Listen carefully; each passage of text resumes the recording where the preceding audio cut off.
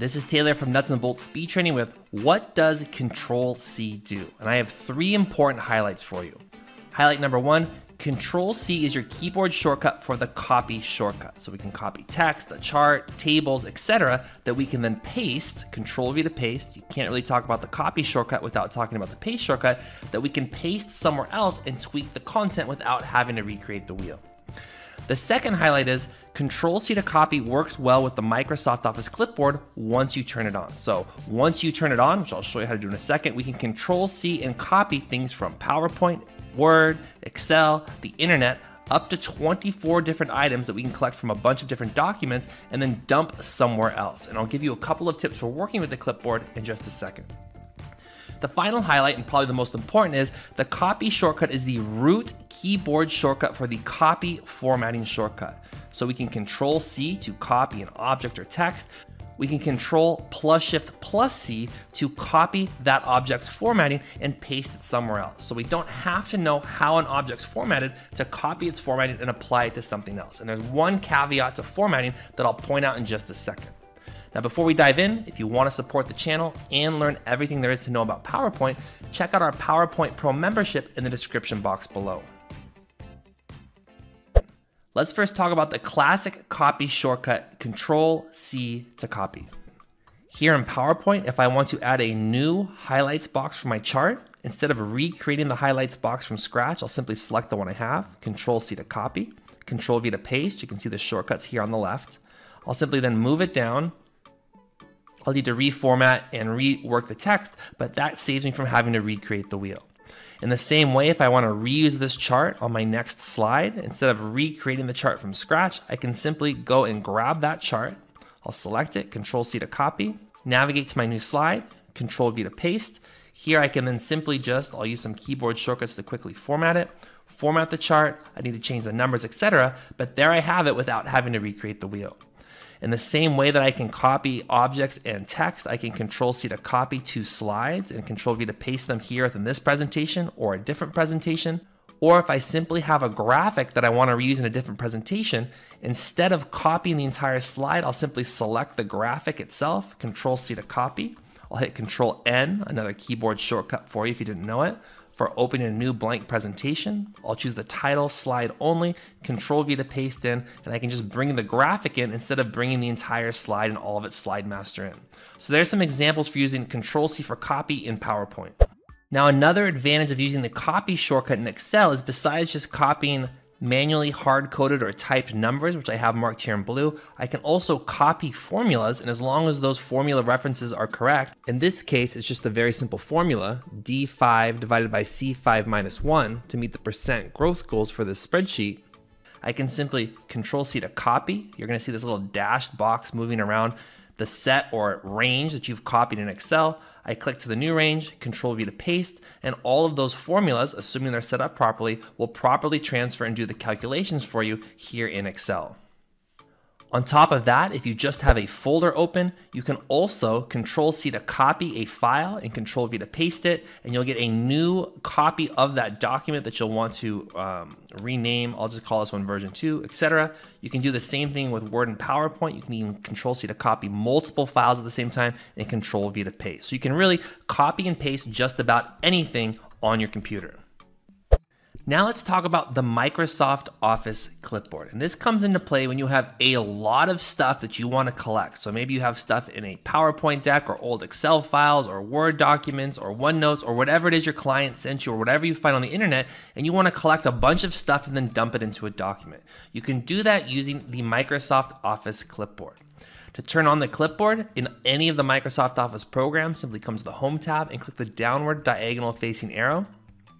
This will open up the clipboard, which if I then select something in PowerPoint, I Ctrl+C to copy, you're gonna see it's added here and I get a live preview. If I copy my title, Ctrl+C to copy. If I copy a couple of graphics, Ctrl+C to copy, and you can see here in the lower right-hand corner, it's telling me what number out of 24 I've collected.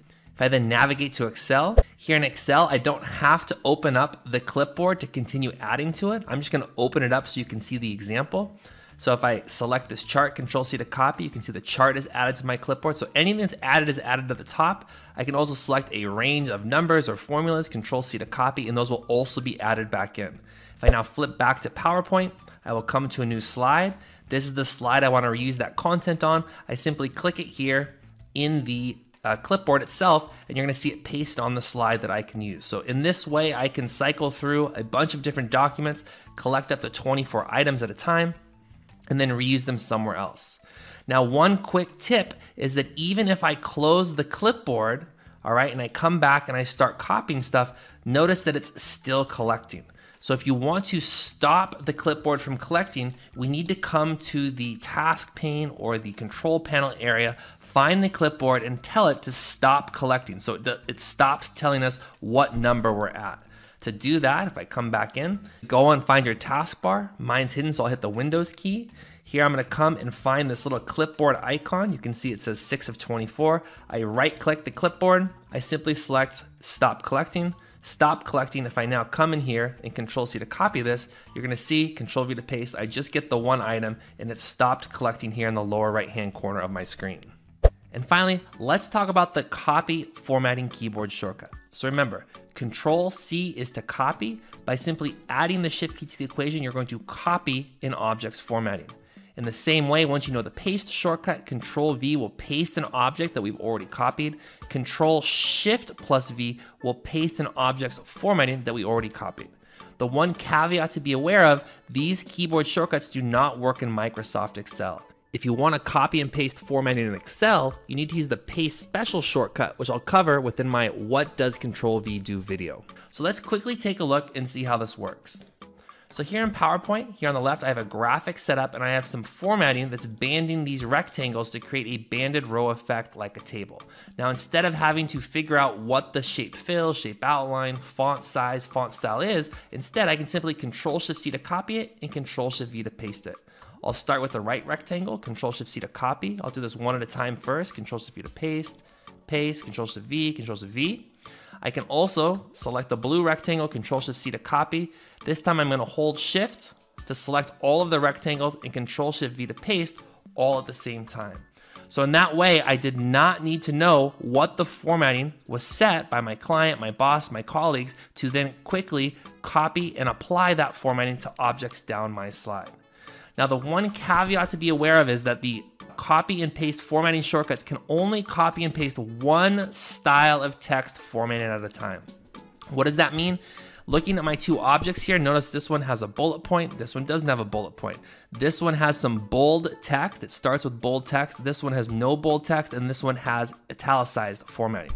By one formatting style, when I copy this formatting for the text, the copy formatting shortcut will only copy the formatting for the first letter or the first character of text, and it's going to apply that to all of my text down below.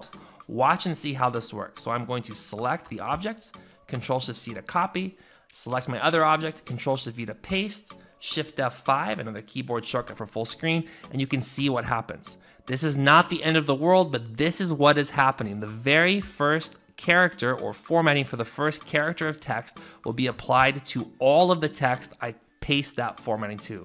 So that's what I mean when I say that the copy and paste formatting shortcuts will only copy one style of text formatting at a time. So what does Ctrl+C do?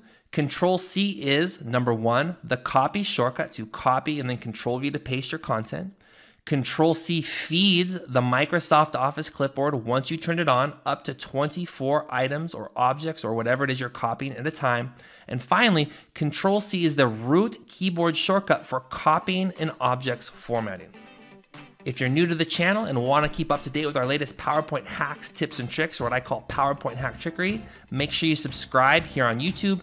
And if you're just looking for some PowerPoint resources to help get you to happy hour, including PDF cheat sheets and shortcuts, look in the description box directly beneath this video. This is Taylor from Nuts and Bolts Speed Training, and I'll see you at happy hour.